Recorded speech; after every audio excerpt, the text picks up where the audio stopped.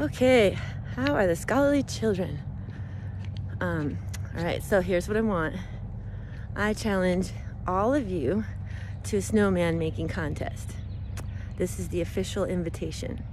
And followed this would be the slideshow, also produced by Ethan in 6th period. Thank you, sir, for helping me get this done.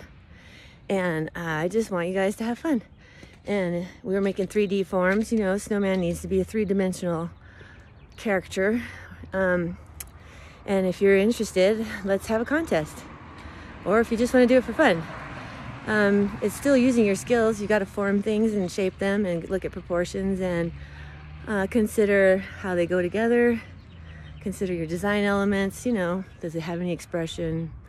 So instead of just clay all the time, you could use the snow, and it's a perfect day for that.